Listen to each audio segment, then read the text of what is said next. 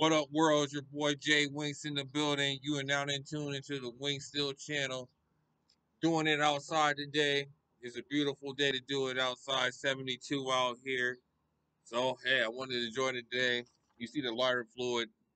I'm not doing the grill today. I got to work tomorrow. WrestleMania is on tonight, night one. NXT was on Wednesday and Thursday night. Great pay-per-views. So going on with the channel today. Hope y'all is enjoying this like I am. Day off work, just chilling, relaxing. Uh was gonna do something different for the channel after finding out DMX had passed away. A legend in the game of hip hop, culture, pop music and everything like that. So I decided to do an audible today.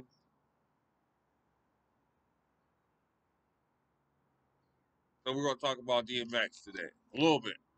Now I'm gonna revisit this because like I said, when I get to the vinyl, I only have one vinyl that I just got today. I'm opening in front of y'all and everything today, too. With this passing, like I said, I was at work, got on Twitter, I found out it was sad day, got home from work, like DMX had on shuffle all day. That's all I was listening to. I mean, like, growing up in that era when he came out, it was the shiny suits that was out at that time. Diddy was running the music, and you didn't have. I mean, you still had Mobb Deep doing music, but DMX, that gritty, that raspy voice and stuff like that, it was something different at that moment in time, and I think hip hop needed it. Uh, the first time I had heard of him before he signed with Def Jam, the first time I heard of him was on a song called "Time to Build." It was off Mike Geronimo's album that featured Jay Z, Ja Rule, and DMX. The album came out in 1995. Like I said, Mike Geronimo, go look him up on Spotify. That's the first time I heard him. And that was back in like 95, 96. That was when Yo MT Raps came. And you heard Mike Geronimo, you heard about Jay Z. Didn't hear about Ja Rule at that time or DMX, but hip hop, you went to go listen to albums that Yo MTV Raps would, say, hey, go listen to this, or it was in the Source magazine.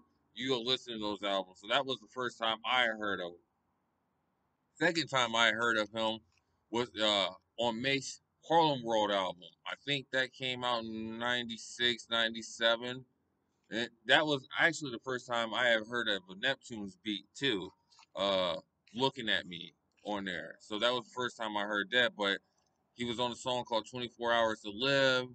Then he did 4321 with LL Cool J, Cannabis, Method Man, Redman, and Cannabis. And then the LL Cool J and Cannabis Wyclef beat started off from that. And then he dropped a single off his he dropped Get At Me Dog. The first single off his album is Hell is Dark. Wait, it's dark as hell is hot. He had Rough Rider Anthem on there. Everybody knows that. X is Coming For You is one of my favorite songs. How's It Going Down? Then Started Something featuring the Locks and Mace. Uh, Now he dropped the second album the same year. Yes, I didn't get the date when he dropped. It's Dark as Hell is Hot. But Flesh of My Flesh, Blood of My Blood came out in December of '98. Yeah, so he turned around and dropped another album.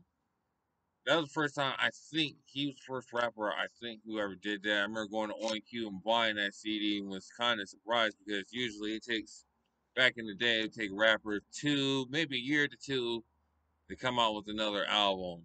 Not like it is now where you can have multiple projects dropping. I mean, like it was only CD at that time and tapes and vinyls, so streaming services that came a long way.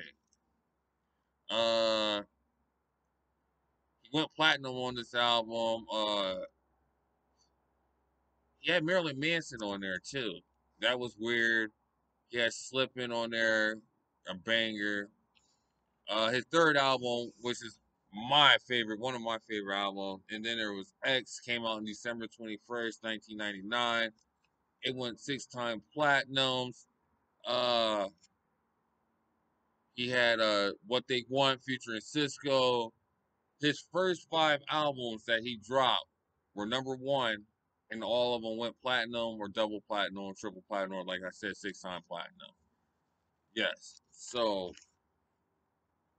we know he was working on some new music that I seen it as something that he was going to drop an album this summer. So maybe we'll still get it, or maybe it'll be later after everything. But wanted to do that.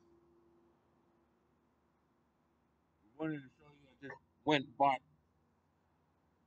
It's kind of his greatest hits. This came out in 2020. I haven't even opened it yet. Uh, Actually, I'll open it for y'all, like I told y'all.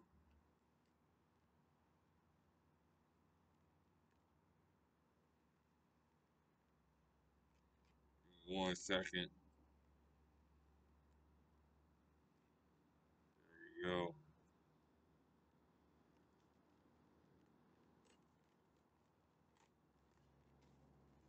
I got something else too, but I ain't gonna talk about that today.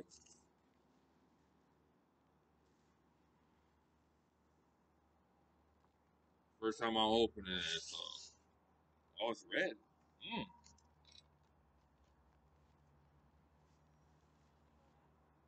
Yeah, red vinyl right here. If y'all can see that, yes, red vinyl.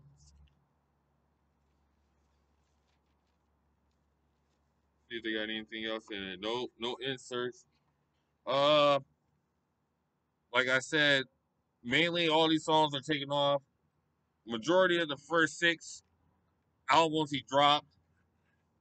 So I will be going back and getting some DMX. Like I said, I was a big DMX fan. I really didn't talk about him that much. Like when I hear DMX song, I wanted to start listening to everything DMX at that moment in time. And I was in junior high and high school when he came out. After high school, he was still had songs in the club and stuff like that. So yeah, R.I.P. DMX, a legend gone too soon. Uh, Prayers for Black Rob. He's in the hospital. He did a video, so he's in the hospital. So prayers for him. It's your boy Jay Wings. This is a DMX tribute. Like I said, I'm gonna be revisiting this episode and coming back and doing It's Dark as Hell is Hot. I'm gonna try and get the first 3 finals. So I'll be talking about this again. It's your boy Jay Wings. I hope y'all enjoying this beautiful Saturday afternoon. I holla, remember Bel Air Winks, my birthday. Facebook Live first, and then something different for the YouTube channel. I'm out. One.